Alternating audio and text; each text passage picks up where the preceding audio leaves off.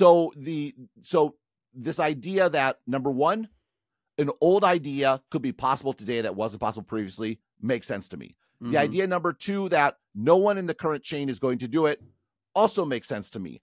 And this idea that if you're going to do it, actually you need to not just make a lithography machine, but be a foundry, also makes sense because... So you say that makes sense. I'm very curious because that's where I found myself raising an eyebrow. And James Pound, he explained it to you, but I mean, Substrate, they're not only... James Proud, yes. James Proud, excuse me.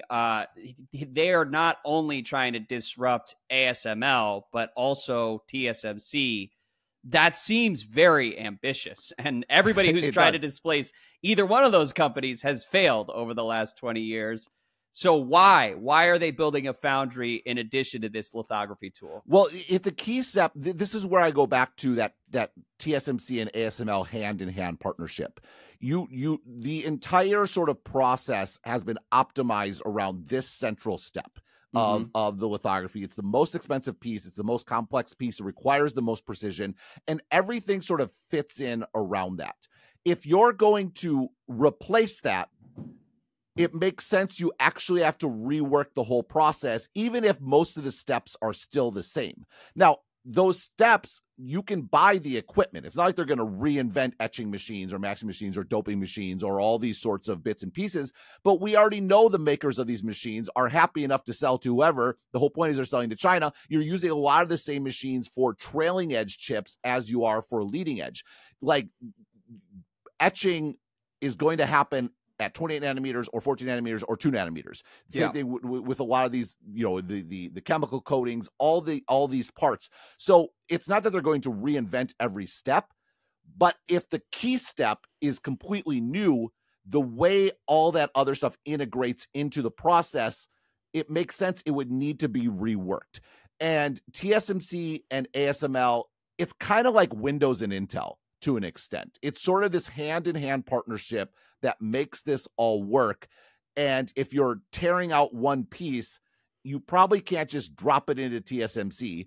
And if you're an Intel, even if you're behind, all your expertise is still on the old way of doing things. Are you going to completely rework this? It makes sense you sort of have to start from first principles. Yeah. It's also totally insane, right? And the chances of success seem, number one, does the X-ray lithography even actually work? Did all these problems actually be overcome? It'd be nice to see more evidence than we got, just to be totally honest. And number two is, are you biting off more than you can chew, right? On one hand, it makes sense that a Teal fellow who's most well known for creating a sleep tracker, it would take someone totally on the outside that's kind of crazy to do this. On the other hand, it's like, this is the guy that's going to do this, right? Well, I will say, for the record, James Proud was pretty honest about it, and he recounted conversations with investors and said there's a 1% chance this will succeed, but I'm going to operate with a 100% conviction and that it can't fail. And he said maybe the percentages have gone up a little bit since then as some of the technology breakthroughs have come through. But by the same token, I found him more credible by his free acknowledgement of how long the odds are for any of this to work. For sure. And it's sort of, but so why talk to him now? I mean, and I was kind of pressed, like, why are you discussing it? He's like, well, it's not going to be secret for much longer anyway. There's also a bit where I'm sure they're going to be raising money soon. I'm sure this is tied to it. Was Stratechery basically used as a vehicle to help them raise money? Probably.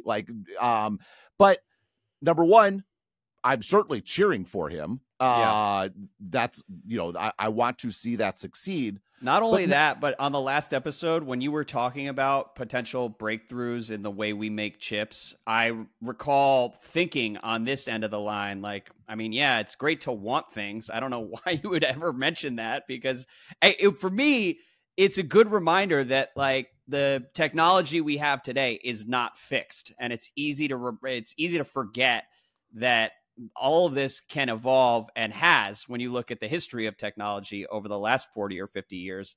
And it does make sense that the tech will be in a different place 10 or 15 years from now, or at least could be. It does. And a topic we've come back to a couple times over the last few months is it's so fascinating to be in a bubble.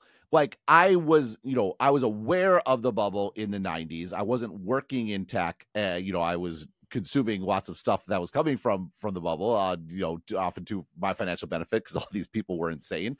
But to actually feel the dynamics internally, bubbles, we intrinsically, I think, attribute a negative connotation to them. Like you feel this as an analyst, should I write about this knowing that it could pop tomorrow and then you look like a dummy because you supported stuff and then it blew up, even if you know intellectually this will pay off in the long run, right? Like I was just talking to John on Dithering, pets.com.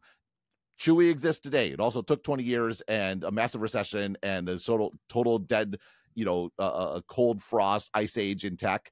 And, and everyone, bubble is viewed negatively. And there is the theoretical construct, the Carlota Perez construct of productive bubbles. And we've also talked about this. What is going to be the productive payoff from this bubble? Ideally, it's power generation. Like we actually spend tons of money on power generation. All the investment that goes into it ends up being kaput and people go bankrupt. But hey, we have like power plants that run for 50 years or 100 years or whatever it might be. And that is going to be a positive effect, right? The railroad tracks were a huge benefit, even though everyone building the railroad tracks went bankrupt. My beautiful fiber probably at some point is touching some dark fiber that was laid in the late 1990s.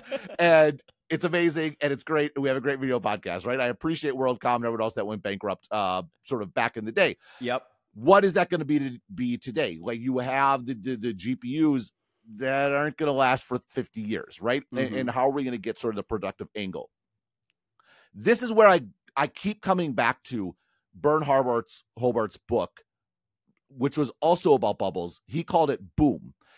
And we discussed it. I had an interview with him. We'll put a link in the show notes. What I got from the book originally, but I didn't feel until really recently, is one of his points is the function of a bubble isn't just this infrastructure investment. It's coordinated creation, coordinated innovation, coordinated invention. Yeah. Basically, you have a lot of people working on a lot of hard problems all at the same time. A lot of those sort of the ones that succeed are going to pay off the other ones. Like everyone's sort of really dependent on everyone else also inventing things at the same time. And you have this week, you have this discussion of this creation. You also have all these tech company earnings where they're like, yeah, you thought we were spending a lot last year? Full speed ahead. We're spending even more. And that spending, a lot of it's going to NVIDIA. That some of that money is going to TSMC. A lot of that money TSMC is going to ASML. And there's so much money coming in that it is suddenly making someone like Proud and Substrate see, why not? Yeah, it might be a 1% chance, but the payoff of that 1% is getting so astronomically large that here's all the money you need to sort of do it. You have this new chip that was just announced this week about this thermodynamic chip where you excite the chip according to a probability distribution that you want as it sort of decays and goes back to a neutral energy level. It's actually doing computation according to a probability curve that you sort of set it to, and you can do things like image generation, at least in theory, like 10,000 times more efficiently than you can on chips. And you think about it.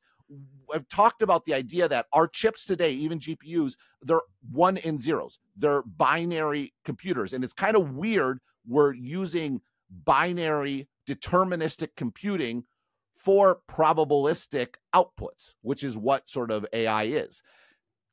The idea, in theory, that you'll have a probabilistic chip that actually uses natural forces, uses thermodynamics to do computation, of course that's going to be dramatically more efficient. Of course that could align with probabilistic computing to have a probabilistic decay in this chip that is actually doing your computation. Also sounds totally insane. Who's going to actually spend the money and to do this? In a normal period, no one is. Yeah. In a bubble, when companies are spending tens of billions, hundreds of billions of dollars. You have all this crazy thing going wrong. Suddenly, all this insanity seems more viable. And yes. So it pulls the investments forward. It makes the opportunities clear to everybody. So you have all this stuff happening at the same time. And man, Byrne really nailed it with this insight. And we embrace the bubble, right? Like this is why I don't feel bad talking to James. And is it going to work out? And have I pushed him sufficiently on the tech, or should he share more? Probably all this is true, but is this all going to blow up where at some point we're going to say, wow, we got a little crazy then? Yes. Is the future going to depend on what emerges from the rubble that would have never emerged otherwise if that didn't? Also, almost certainly yes. And it's really hard to write about and to analyze, because as an analyst, you want to be sure, you want to have clarity, you want to be able to follow logic. And it's kind of like, sorry, I hope you're doing a good job listening. I'm listening. Don't worry. As I'm rambling. But no, I've just been thinking so much about this. It's kind of like doing probabilistic computing on top of deterministic chips. It's kind of weird and a little uncomfortable. There is a bit where I want to be a deterministic analyst that follows a logic chain, A to B to C to D to E. I had the pleasure of doing that for the first decade of Stratechery.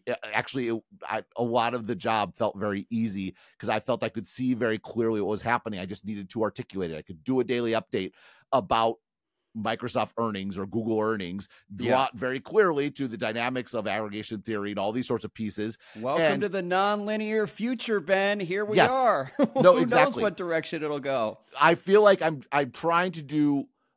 There's going to be a challenge in doing deterministic analysis on top of probabilistic outcomes. We're in a probabilistic world, not just in terms of AI, but in terms of the expected value of what's going to happen. Is James Proud going to figure this out? I don't know. Is someone else going to recreate the chip fabrication process? I don't know. Is it important and valuable that someone's trying to do it? Absolutely. Would the funding and the desire to do it exist without the mania that we're in? Probably not. And that's super important, valuable, it's and it's unbelievable. pretty crazy to be a part of. A premise of our chip conversations for the last 2.5 years, specifically the Intel conversations, one of the premises in that conversation is that it's just not economical for anybody in the U.S. to try starting a foundry today. It would be insane. It's not going to happen. It takes so long to move down the learning curve that in the meantime, you're going to go bankrupt 100 times over because China's making chips, TSMC is making chips, you have old global foundries. You can't just jump to 2 nanometer with the current processes. We talk about this with China, right? Right. They're going to move down the curve because of the chip controls gives them a motivation to be super uneconomical. In a world of no chip controls, nothing happens. TSMC just kind of rules the roost forever. On the leading edge, right. And because again, why would you buy from anywhere else? And that's why, number one, the chip controls is actually a big forcing function, and China probably is working on stuff like this as well. I'm sure they are looking at whatever Substrate is looking at with a high degree of interest, to say the least. Like I'm like, what's your security situation like? It better be very high. So that is certainly, but leaving aside the geopolitical points and the global competition aspects, the fact of the matter is we have way more investment going into this space than we would normally. In this case, it's because of political considerations.